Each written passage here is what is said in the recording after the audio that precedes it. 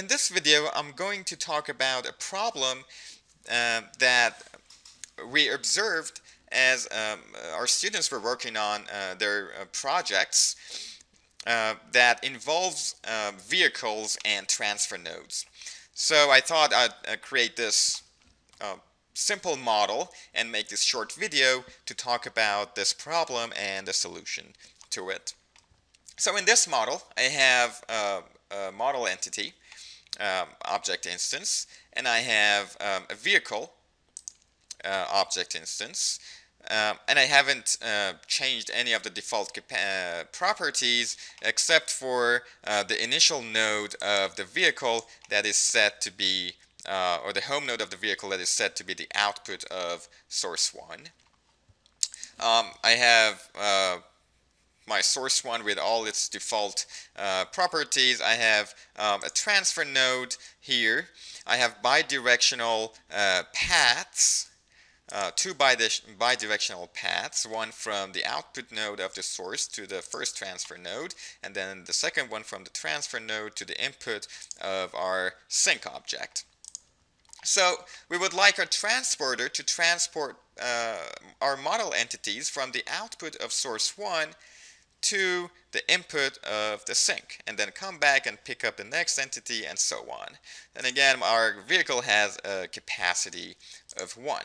So as always, I have set the write on transporter property for my output node at source to true, and I've specified the specific vehicle that I would like to use, which is my vehicle 1 object instance. And for my transfer node, I haven't changed any of the properties. So when we run this model, we expect to see the vehicle transport the part to the sync and come back and pick up the next part, but that doesn't happen. The vehicle drops the entity here, and then after a few entities, it just stalls and doesn't move anymore. The model is still running, but nothing happens.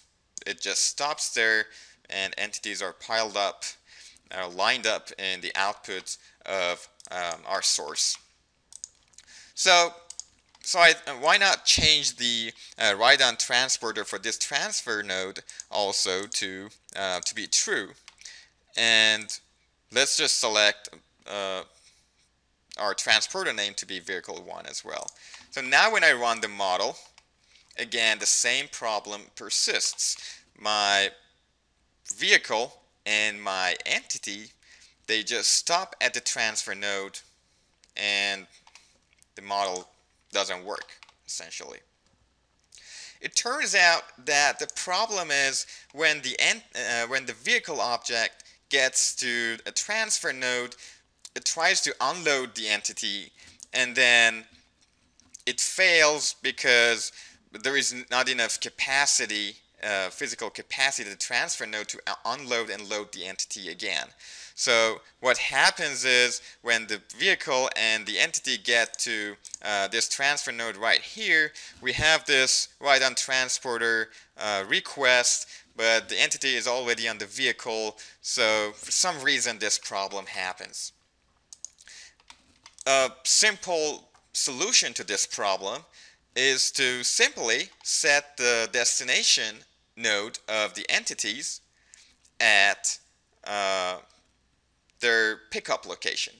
So in the output node of the source, I am simply going to change the entity destination type from continue to a specific node, and I want the destination node to be input at sync 1, which is this node right here.